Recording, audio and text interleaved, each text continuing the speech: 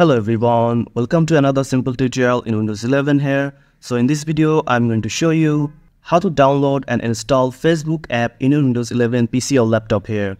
So first of all, you just need to go to the Start menu and you have to find the Microsoft Store here. So just click on Microsoft Store. After opening the Microsoft Store here, you just need to go to the search bar here in the upper here as you can see and search for Facebook here.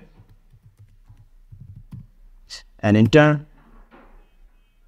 and it will search for the Facebook app here, and as you can see, this is the Facebook app here.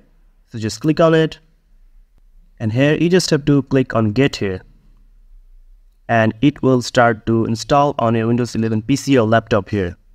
So as you can see, it's starting to downloading and installing here. So my Facebook app is now installed in my Windows 11 PC, so just click Open here.